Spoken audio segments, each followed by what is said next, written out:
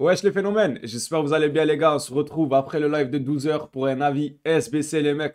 Je suis encore crevé, franchement j'ai l'impression que j'ai même pas dormi. Ricardo, Orsolini, on va voir ensemble si la carte vaut le coup ou pas du tout les mecs.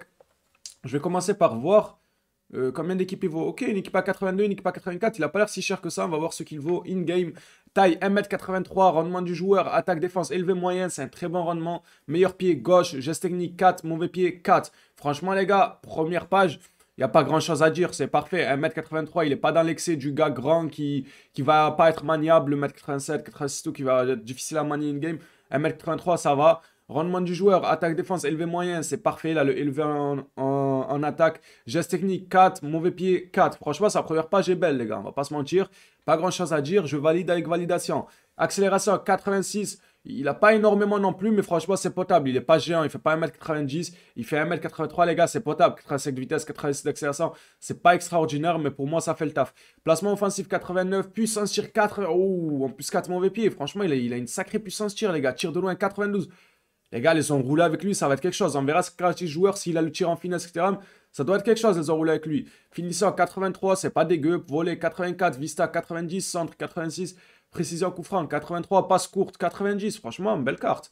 Passe longue, 85, effet, 87, agilité, 91, équilibre, 86, je valide, réactivité, 86, c'est super bon. Conduit de balle, 85, dribble, 85, calme, 84, l'endurance, 85, la force, 81.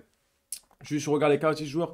Tir de loin, ok, il n'a pas le tir en finesse, c'est dommage pour un Moussé, ça aurait pu être pas mal le tir en finesse, surtout avec cette puissance de frappe. Mais je pense qu'il lâchera quand même de sacrées mines, les gars, dans la lucarne adverse.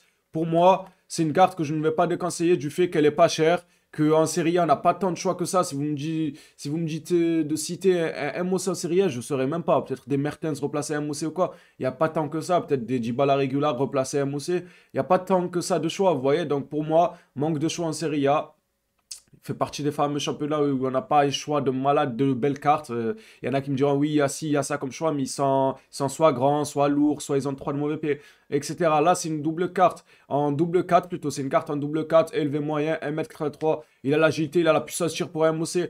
Je ne vais pas du tout la déconseiller, les gars. Au contraire, pour moi, pour ceux qui ont une Serie A, je vous la conseille, elle est pas chère. Vous pouvez la tester. J'espère qu'elle sera bonne in-game. Je ne sais pas si je ferai une review en-game ou pas. Mais en tout cas, statistiquement parlant, la carte n'est pas dégueulasse. Au contraire, elle est largement potable et jouable. Du coup, pour ceux qui ont une Serie A, foncez les mecs, faites-vous plaisir. Pour moi, c'est une petite carte à faire. Sympathique, pas cher. Voilà, c'était mon avis, les gars. Pour le strip de ce soir, je sais pas encore, les gars. Je vous ai dit que je vous dirai sur sur la vie SBC si je vais live, mais je sais pas du tout, les gars. Normalement, oui, mais on verra bien, les mecs. Normalement, ouais, on verra bien, les gars. En tout cas, n'hésitez pas à lâcher le petit pouce bleu, le petit commentaire. Si t'es nouveau, t'abonner. Il y en a tout le temps des avis SBC sur la chaîne. On se revoit ce soir ou demain, l'équipe. Merci encore pour le soutien, les gars, pour le live de 12 heures. C'était énorme.